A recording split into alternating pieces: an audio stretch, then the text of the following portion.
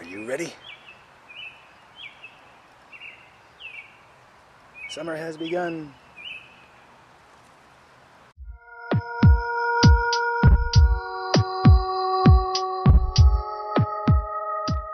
Hi, I'm MrLund, still just a guy trying to help out the monarch butterflies, and it is time to talk 2025 population status.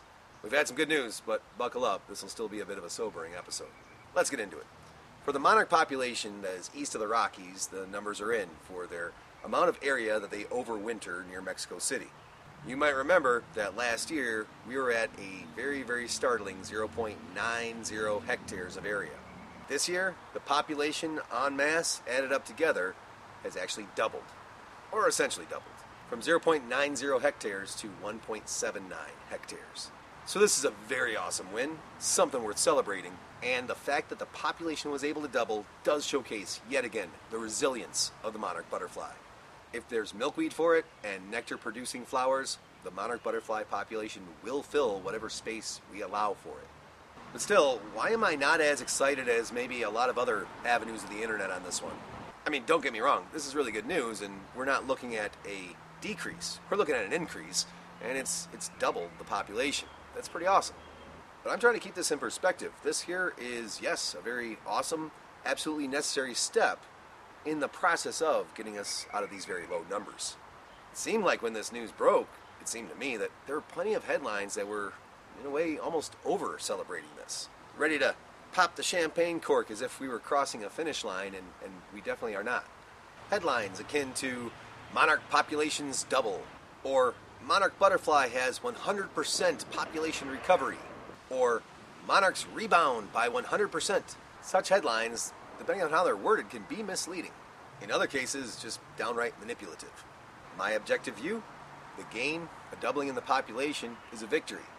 But it's one hurdle of many to get over before we get out of disparity.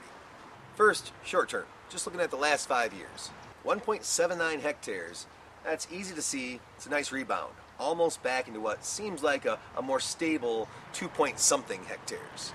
But now, longer time span view, taking in the last 14 years or so. This value, 1.79 hectares, it fits in pretty easily with a typical rise and fall.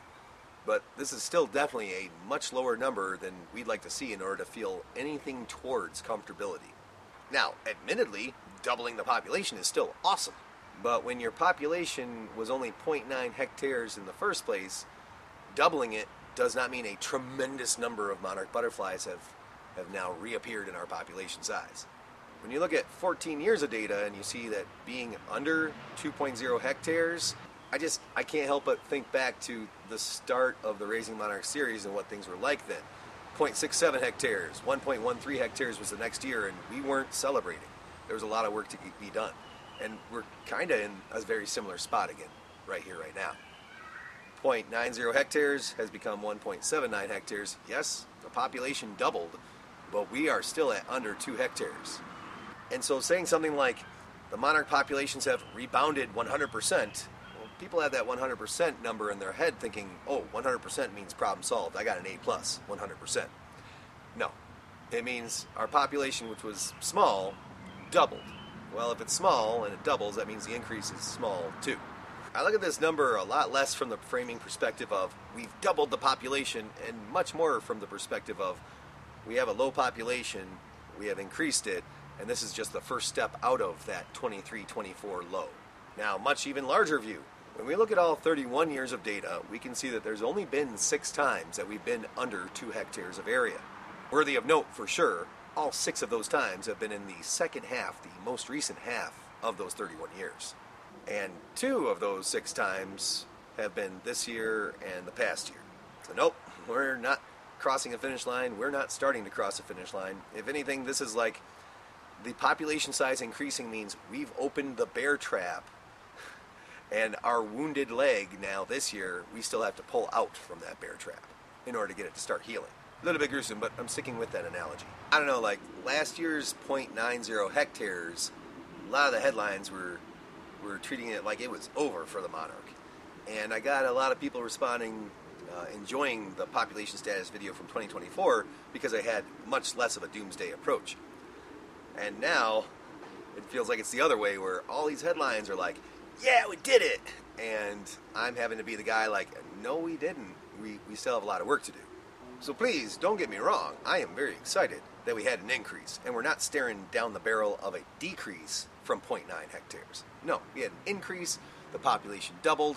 Like, these are awesome wins. I'm just trying to keep a very objective view of it. So yeah, I mean, let's feel good about this good news. But also, well, go back to the, 14 years of data. Keep in mind, during this time, we have seen decreases in the population in just one season due to severe weather events. Severe storms during migration, severe droughts when we need nectar-producing flowers, be it on the migratory path or just when they're coming up to lay eggs. All those things can really affect the monarch population. And we have seen in those 14 years of data times where a year's loss due to such extreme weather events has been above 1.79 hectares. Perhaps, though, it's because I'm burdened with knowledge that many others are burdened with as well that puts us into a larger context. Some new findings came out this year just about pollinators in general, and some from a long-term study, and the news isn't that great. Why say it's not that great? It's not that great. It's on the other side. It's bad. See, even I want to try to soften the blow on this one. To look at the monarchs as a whole in North America, while yes, this series has certainly focused on the monarchs east of the Rockies, we can't not talk about both populations to see how this is all fitting in together and what the conservation efforts are and should be in the U.S. So while the eastern population has doubled, the western populations, no one's celebrating over there. When it comes to the count of the western monarch populations, an excellent source of trust is the Xerces Society. Similar to how the eastern monarch population size can be counted and estimated based upon the amount of hectares of area that they occupy near Mexico City, western monarchs, they also migrate. Places along the west coast, pocket areas in some forest lands, and there's just a lot more different sites that they know of that they have to go count. Point being, numbers of the western populations are estimated in a reasonable, similar manner to how the eastern population is also estimated and kept track of. And the Xerces Society publishes this western monarch count data each year. And according to the Xerces Society's 28th annual western monarch count, the overwintering populations, when all added up together, that size was just over 9,100. And that's a very sharp decline. To put that in context and understand sharp declines like this have happened before, still, 9,100 is very low when typical counts over the past 10 years have been around 200,000.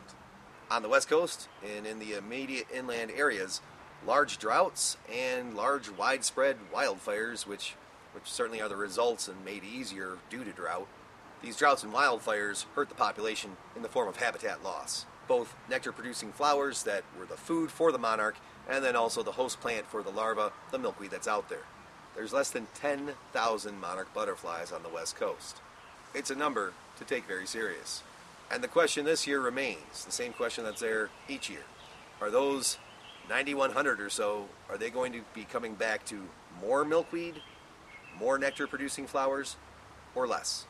After wildfires and droughts, it's pretty tough to see that they're coming back to more. And again, that's where a lot of work has to be done. I wish not to be an alarmist. Again, look at the context of the eastern population size was able to double. As long as we've got the room there for it, as long as we have the resources for them, the monarch is resilient. But looking at a number of 9,100, I mean, there's just a few things that could go wrong that could really decimate that number. It's something to watch closely. Now, next, beyond just monarchs, looking at all North American butterflies as a whole. Recently published studies on butterfly counts for different species, and a study that conglomerated a lot of this data all together, have shown a loss in the North American populations of butterflies, all the ones that were counted, across the board. Looking at North American butterflies as a whole, we've lost about 22% of them since around the 90s. And this isn't a case of some species went up while others just went down and it still averages out to a decline. It's a case where essentially every species that's been counted is in a decline. Butterflies, truly, they are like the canary in the mine shaft. I think that canary analogy gets overused often, but this is a very fitting one. Butterflies are a really easy, convenient way to keep track of kind of the rest of the pollinators. They are a lot easier to see because of their wing patterns and flight display. And because they're larger and easier to see, this makes them a lot easier to count than other species of insects out there. Furthermore, because their wing patterns are distinct from species to species, with a couple of lookalikes out there, counting an individual species is pretty easy to do compared to other insect species and families that are out there. The butterfly is just ideal for keeping track of how pollinators are doing. And if we're seeing that across a 30, 40-year time span, the butterflies' populations are declining, it's a pretty logical thing to conclude that that's happening to a lot of the rest of pollinators out there too. And when we look, yep, we're finding there's plenty of evidence suggesting the same things for the other pollinators. Another pollinator we humans love to watch is the honeybee. Any type of bee pollinator is certainly important to our ecosystem. And the honeybee, be it from commercial hives or not, they still often feed on wild source nectar. A recent Washington State University release projected that commercial honeybee hives, they could be facing a 60 to 70% projected loss in numbers just in this year, 2025 alone. And whether that number is exactly 60 or 70% or somewhere in between or even somewhere outside of that, we'll find out this year. But still, it's a pretty dire situation to even be projecting that such a loss to that level is going to happen.